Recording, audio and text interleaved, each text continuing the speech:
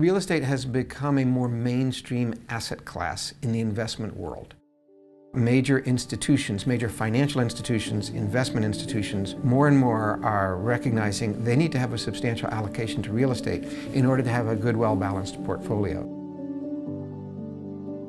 You do have to be careful with real estate, say, more than stocks and bonds, because if you're investing in real estate in the private property market, it's not as efficient or as competitive a market. So you can end up overpaying for an asset. So you have to be careful, you have to do your homework.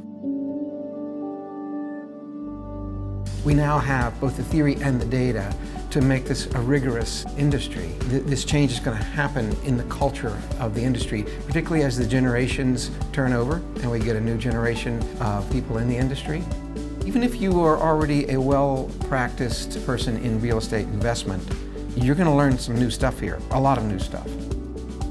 It's a very exciting time. It's really a revolutionary time in the industry. We teach the cutting edge at MIT. In fact, we go beyond the cutting edge. We're going to be teaching stuff here that nobody else teaches.